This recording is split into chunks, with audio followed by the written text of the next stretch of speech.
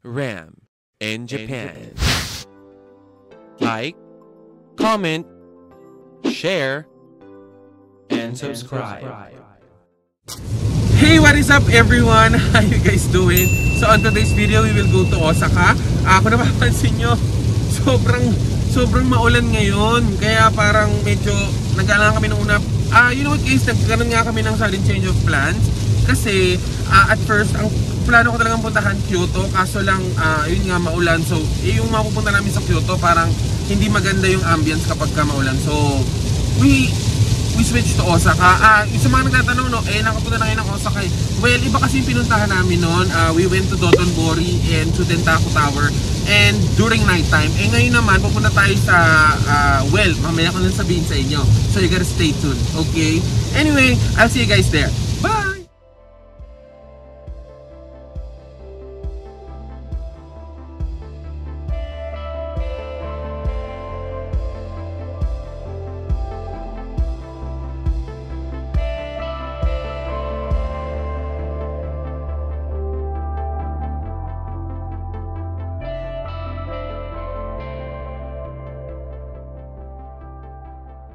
Hello you guys! So yun, maulan pa rin dito. So ayun na, we've just arrived sa first stop natin, which is Osaka Castle. It took us 2.5 hours approximately from our place. Medyo mabilis kasi nag-expressway na kami. Yun nga lang, medyo may extra bayad siya, but wala tayong magagawa.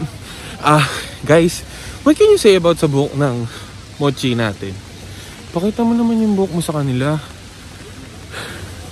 Diba? Maganda. Great. Diba? The construction of Osaka Castle started in 1583 on the former site of the Ishiyama Honkanji Temple, which had been destroyed by Oda Nobunaga 13 years earlier. Toyotomi Hideyoshi intended the castle to become the center of a new, unified Japan under Toyotomi rule.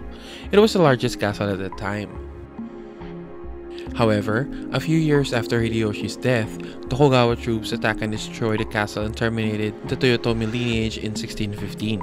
Osaka Castle was rebuilt by Tokugawa Hidetada in 1620s, but its main castle tower was struck by lightning in 1665 and burnt down. The castle tower is surrounded by secondary citadels, gates, turrets, impressive stone walls, and moats. The Nishinomaru Garden, encompassing the former western citadel, is a lawn garden with 600 cherry trees, a tea house, a former Osaka guest house, and nice views of the castle tower from below. Unlike most of the rest of the castle grounds, the garden requires an admission fee.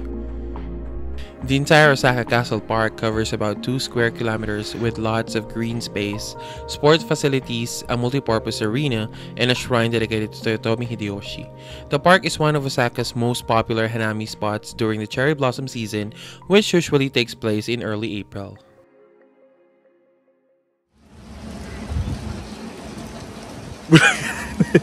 Hi guys!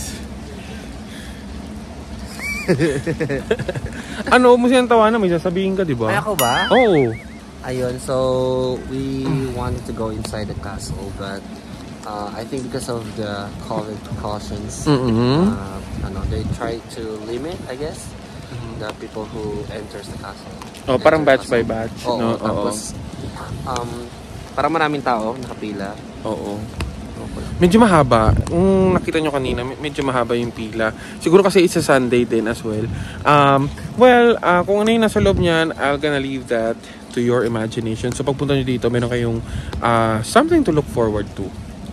So, ayun lang guys. I'll see you sa next stop namin. Bye!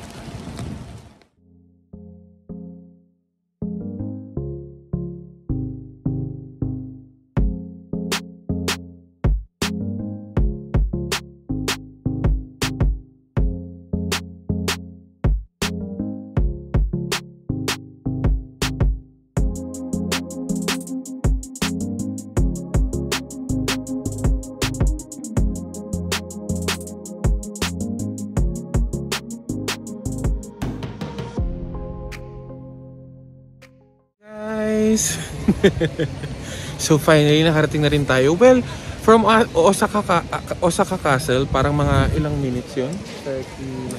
40 minutes approximately.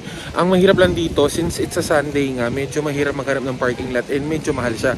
So guys, pag pupunta kayo sa mga ganitong lugar, sa mga city halimbawa, mag-ready talaga kayo ng budget for this. Yun. Lilibutan natin ito mamaya, pero sa ngayon, maghahanap muna kami ng makakainan dahil sobrang nagugutom na rin kami. And since it's already past 12, so yeah, I'll see you guys later. Bye!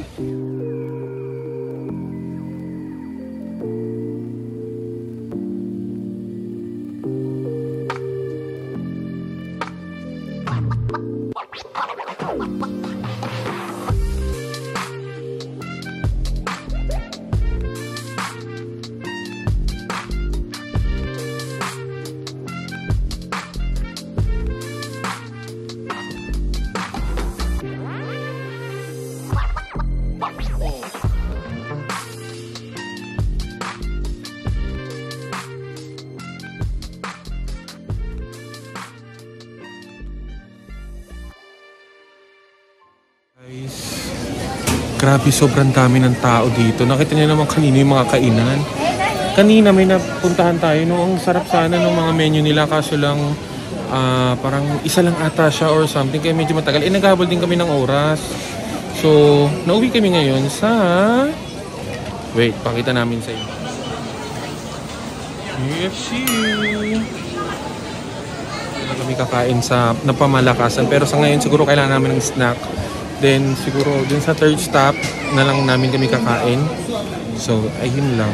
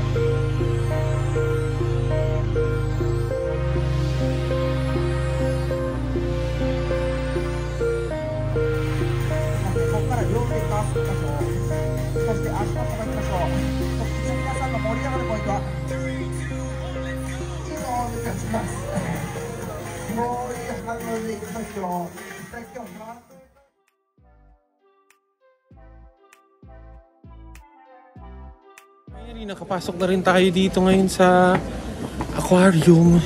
Grabe, ang dami ng tao. Kaiyukan is one of Japan's most spectacular aquariums, world-renowned for its innovative presentation. Kaiyukan shows the aquatic animals of the Pacific Rim at their most vibrant and dynamic by recreating the natural environment of their habitats. At Kaiyukan, there are over 15 large tanks, each recreating a specific region of the Pacific Rim, taking visitors on a virtual tour of the Pacific Ocean. The tanks include Japan Forest, which recreates a sunlit, beautiful Japanese forest, the icy snow-clad Antarctica, and the centerpiece of the Aquarium Pacific Ocean. A 9-meter deep, 34-meter long tank containing 5,400 tons of water, serving as the home of whale sharks, the largest fish species in the world. To enjoy a roughly 2.5-hour trip around the Pacific, take the spiral ramp all the way to the 8th floor to the 4th floor, leaving the land of terrestrial animals to find yourself stepping into the sea all the way to the ocean floor. Discovering marine life from the multitude of perspectives, from huge schools of fish to the wonderfully strange world of the deep sea. If you're lucky enough to be there during feeding times, you can also watch the captivating behavior of marine animals as they engage in unique training sessions designed to help them stay healthy.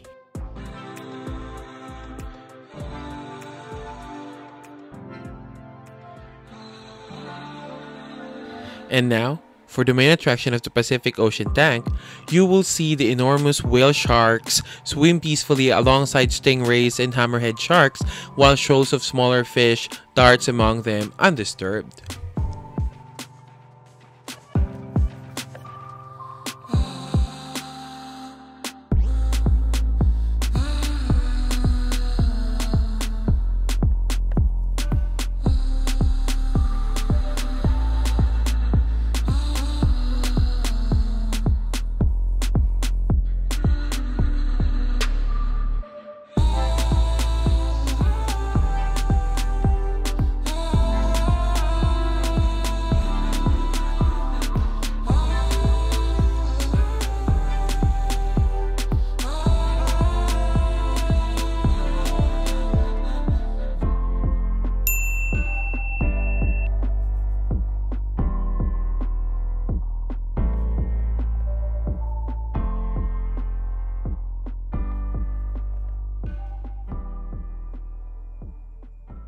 Hello you guys! So ilang hours from Tempozan tong next stop natin? Just 25 minutes. Oh yeah, 25 minutes to hear from Tempozan. Kung ano tong pupuntahan namin na next and our final stop for today's video, you gotta stay tuned pa rin, okay? See you guys there! Bye!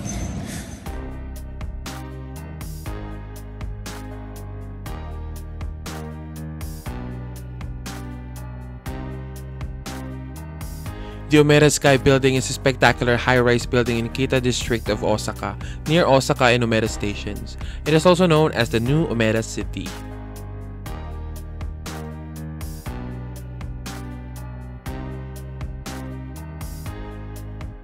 This 173-meter tall building consists of 2 towers, are connected with each other by the floating garden observatory on the 39th floor.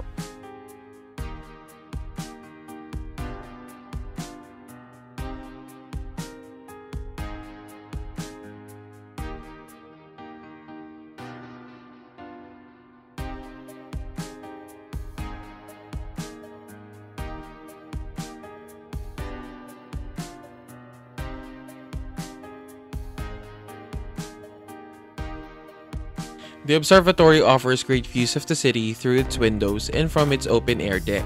In the basement, there is a restaurant floor that replicates the town of the early Showa period, while offices occupy the most of the floors. On the top floor of the floating garden, you can enjoy the scenery of Osaka City. Since the observation deck is completely outside, you can get some great views of the city lights. As you make your way around the floating garden, you may notice a number of heart-shaped padlocks off the side. Umeda Sky Building is actually one of the most romantic spots in the city.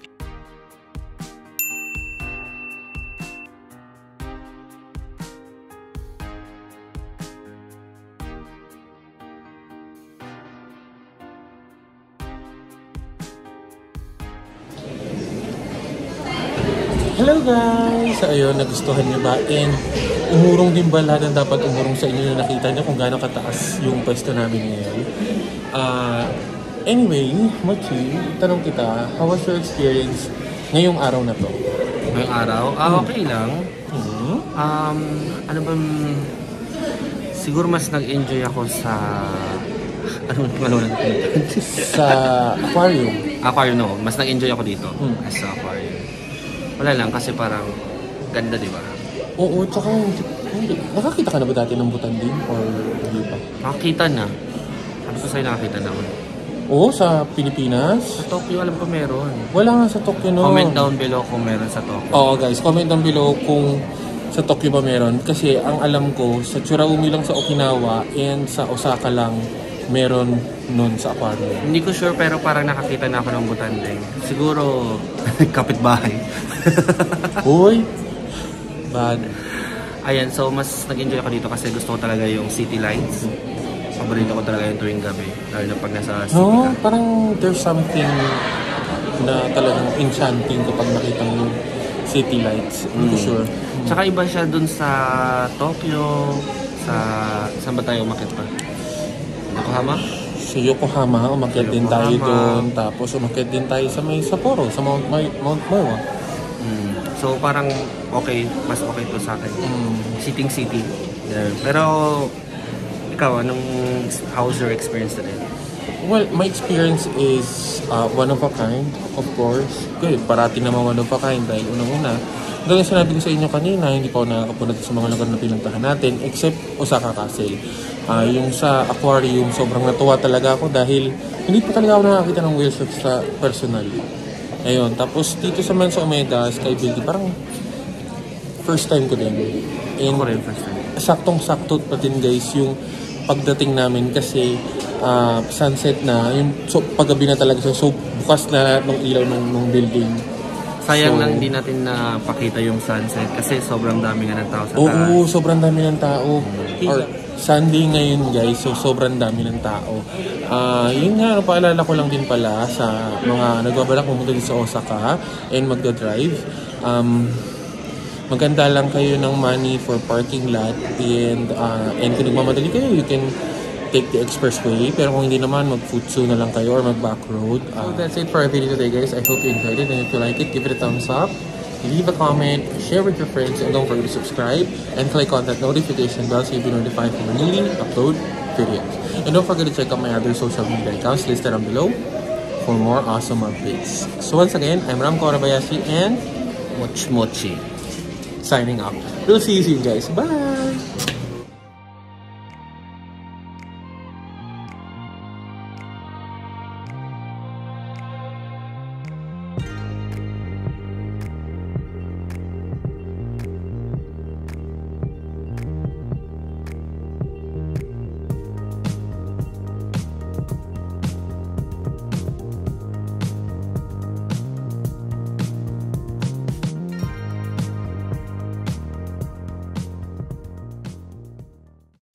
Ram in Japan. Like, comment, share, and subscribe.